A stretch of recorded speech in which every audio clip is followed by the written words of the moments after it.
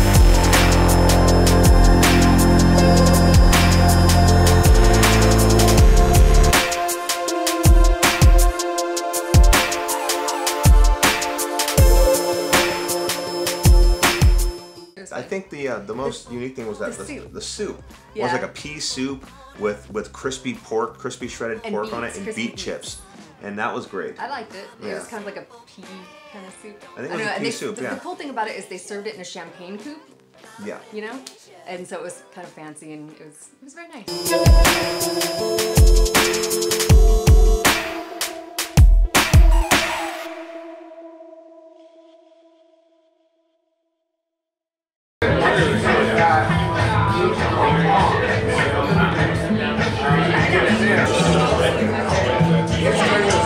Where's my crystal ball?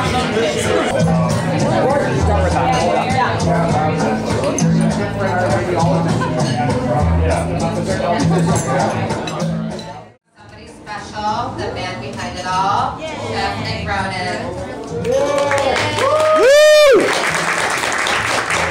Wow. Thank you very much for the welcoming. How are you guys? Great. Awesome.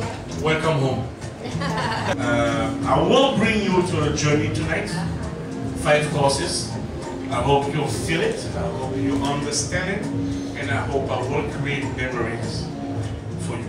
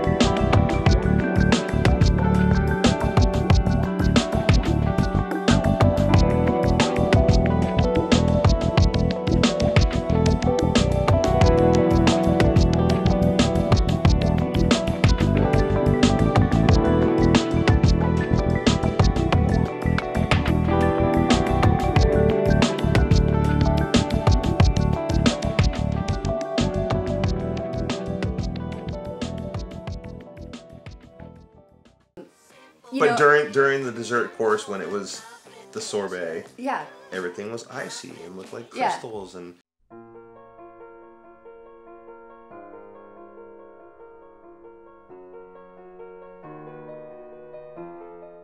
And the dessert, which was a it was a ginger pear sorbet In olive oil, and this olive oil was absolutely, I mean, I'm not one of those, ooh, we're going olive oil tasting. Like, I can normally not tell the difference. I mean, people do people that. go olive oil Yes! tasting? Yes, absolutely. That's a thing.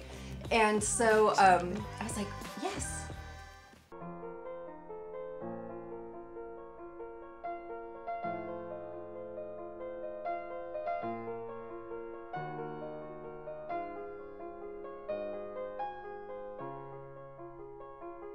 But I want to talk about this olive oil because it really made an impression on me. No, it was that good. Like, I told, the chef, I was like, wow, that is some, like, we have olive oil here. We use it all the time. But, like, it doesn't have the kind of flavor that this olive oil had. He didn't seem impressed. I was extremely impressed, and I'm hard to impress. It was good olive oil. It was fantastic.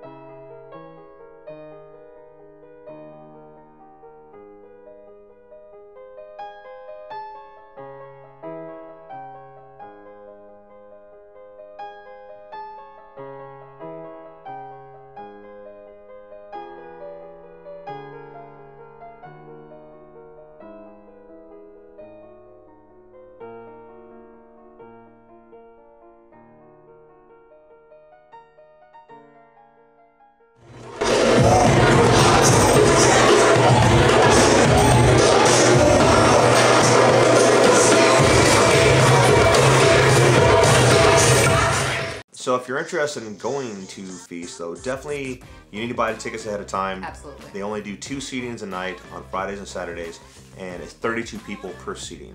It was very similar to the liminal experience. If you've been to liminal already, you would probably notice that the range is about 2 to 3 feet away from the surface that the projection is being projected on, is like the sweet spot of where you get the most play. Because you can only interact with some of the lights and not all of them, sometimes it felt a little foolish, right? We're like, we'd be sitting there waving our hands like, over the what did table. it do? Oh, nothing. Maybe it didn't do anything.